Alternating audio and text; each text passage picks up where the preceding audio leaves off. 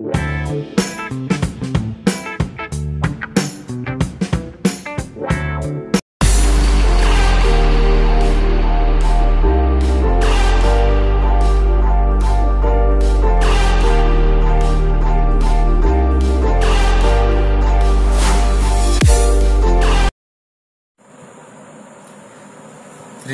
બહુપદીના શૂન્યો અને સહગુણકો વચ્ચેનો સંબંધ. તો આપણે જોઈ ગયા અગાઉ કે ત્રિઘાત બહુપદી px બરાબર ax નો વર્ગ વત્તા bx નો વર્ગ વત્તા cx વત્તા d, જ્યાં a નોટ ઇક્વલ ટુ 0 અને a b c d વાસ્તવિક સંખ્યા છે એવું લખાય કે તો બિલોંગ્સ ટુ R. હવે ધારો કે ત્રિઘાત બહુપદી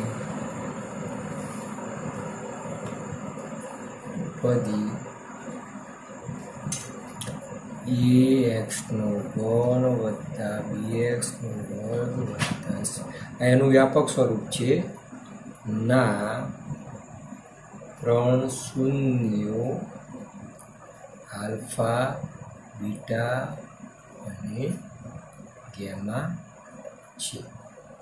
તો હવે એના આપણે સંબંધ જોઈએ. તો 3 શૂન્યોનો સરવાળો, બરાબર, એને લખાય શૂન્યોનો સરવાળો. તો શૂન્યોનો સરવાળો તો બે ઘાતમાં પણ -b/a આવતું હતું, આની અંદર પણ -b/a આવે છે. પણ પહેલામાં -b હતો એ x નો સહગુણક હતો અને a હતો એ x ના વર્ગનો સહગુણક હતો. અહીંયા જુઓ b છે એ શું બની જાય છે? x ના વર્ગનો સહગુણક. યાદ રાખજો, x ના વર્ગનો સહગુણક. અને એ છે તે x ના ઘનનો સહગુણક બને છે. આ ખાસ યાદ રાખવાનું છે તમારે. એ જ રીતે બબ્બે શૂન્યોના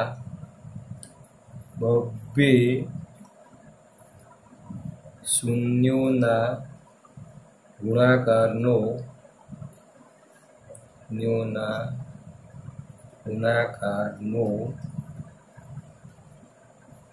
સરવાળો, જેને બબ્બે જૂથ લેવાનું, alpha beta, beta gamma, gamma alpha. અહીંયા શૂન્યનો સરવાળો લખવો હોય તો આલ્ફા પ્લસ ઉપર નાનું છે બીટા પ્લસ ગેમા, બરાબર. તો અહીંયા બે બંને જૂથ પાડ્યું, આલ્ફા બીટા, બીટા ગેમા અને ગેમા આલ્ફા. તો પેલામાં જેમ આવતું હતું એમ અહીંયા પણ c/a જ આવે છે, પણ c અહીંયા બદલાઈ જાય છે. પેલામાં c અચળ પદ હતું, અહીંયા c શું આવશે?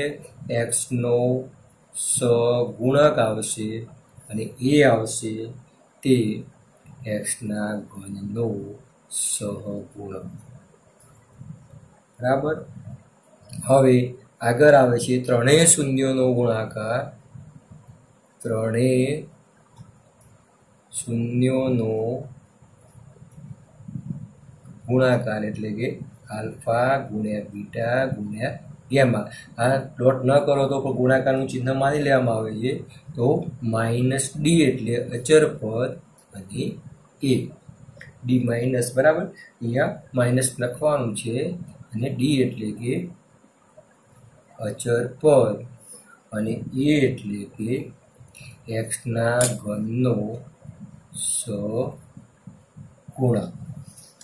હવે બીજું એક ખાસ ધ્યાન આપજો કે 3 બીજના વ્યસ્તનો સરવાળો, જે આપણે દ્વિઘાતમાં હમણાં જોઈ ગયા કે 2 બીજના વ્યસ્તનો સરવાળો પુસ્તકમાં ક્યાં સૂત્ર નહીં મળે, તો અહીંયા પણ 3 બીજના વ્યસ્તનો સરવાળો પણ ઘણી વખત તમને પૂછી શકાય છે, જે આપણે આપણી રીતે સૂત્ર બનાવ્યું છે.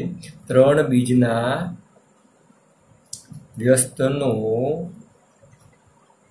સરવાળો.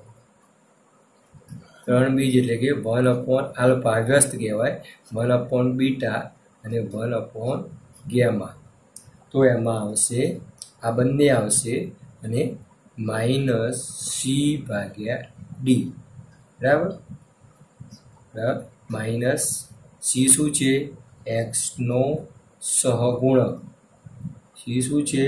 એક્સનો સહગુણક અને ડી શું છે? અચર પદ. ડી શું છે? અચર પદ. દ્વિઘાતમાં પણ સૂત્ર એક્ઝેક્ટ આવું છે, બરાબર. એમાં પણ ઉપર આવશે એક્સનો સહગુણક અને નીચે આવશે અચર પદ.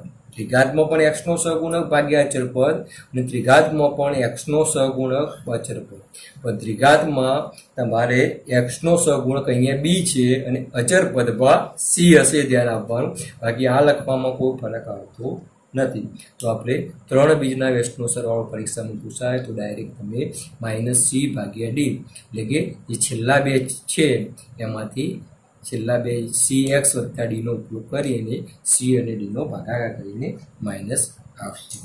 હવે આપણે ઉદાહરણથી તમને ગણતરી કરીશું એટલે ખબર પડશે.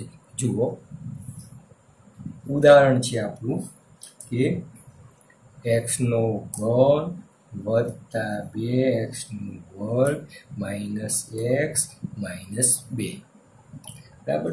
તો આપણી આ 3 ઘાત વાળું ત્રિઘાત સમીકરણ છે.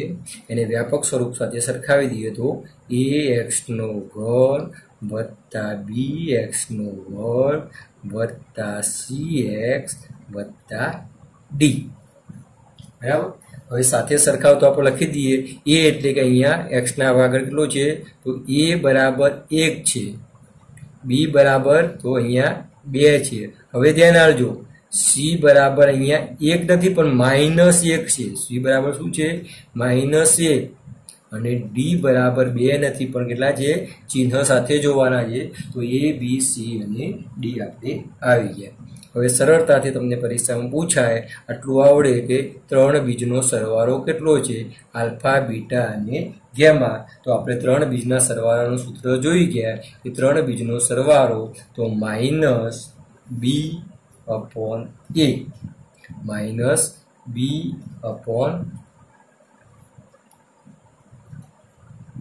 -b/a છે. તો 3 બીજનો સરવાળો આ રહ્યો તે -b એટલે કે b બરાબર -2, માઇનસ છે અને b ની કિંમત 2 છે એટલે ભાગ્યા 1, તો બરાબર કેટલા આવશે? 2, બરાબર. હવે ધ્યાન આપજો, 3 2 પછી બીજું શું છે? બબ્બે શૂન્યોના ગુણાકારનો સરવાળો alpha beta, beta gamma, gamma alpha,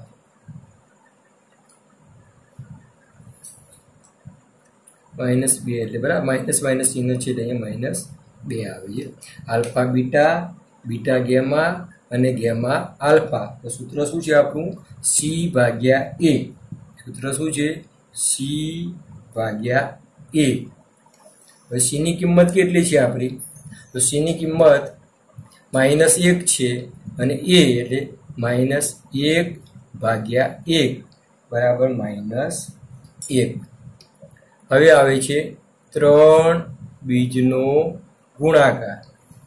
3 બીજનો ગુણાકાર તો એનું આપણે સૂત્ર જોઈ ગયા કે -d/a.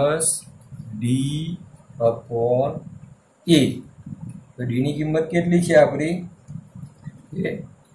-2 અને a ની કિંમત 1, તો શું આવશે? -2.